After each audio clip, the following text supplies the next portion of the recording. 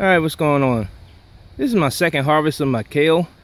As you can see, the worms are starting to get more active in this box, and there's a bit of kale damage. So I'm gonna go ahead and get started before it gets too bad.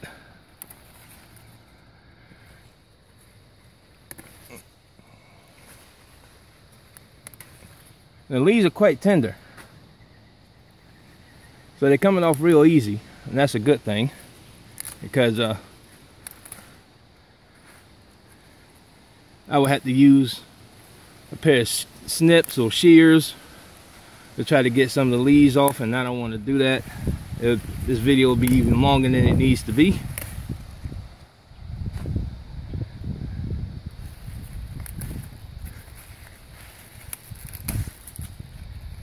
Family member said they were going to come over and pick some of the kale, but they changed their minds.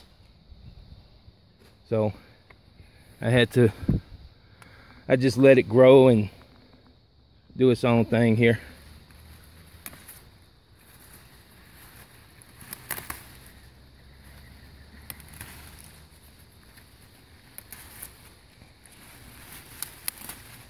Some big leaves coming off of that.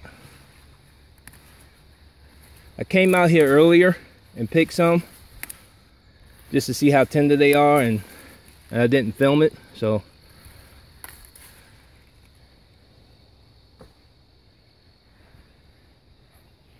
the box is probably about a quarter to a halfway full, which is no big deal. So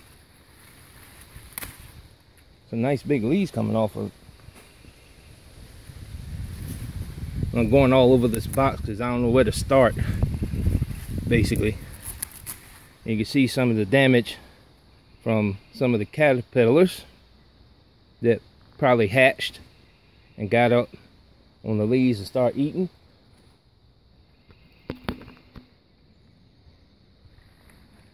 So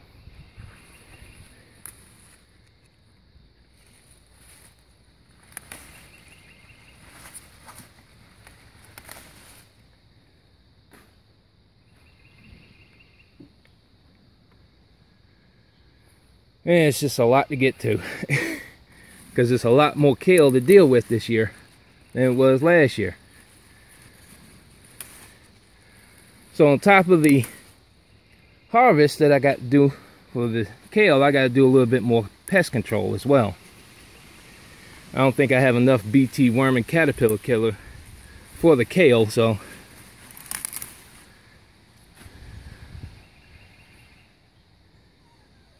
it's just still a lot to get to, but I'm gonna try to get to it. Try to get a little bit more.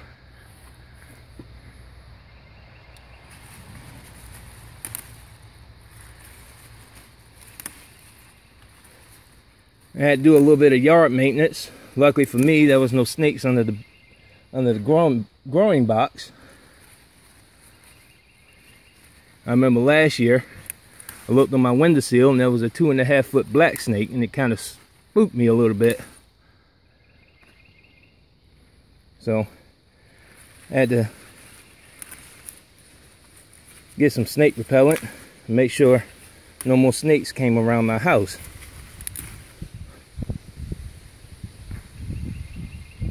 So there's still a lot more to get to, but I think that pretty much covers most of it. And I got a lot more kale to put in this box. Now I don't want to bore you with more of this harvest, so if you like what you see, leave a like. If you have questions, comments, leave it in the comment section. That's it for now. Happy gardening.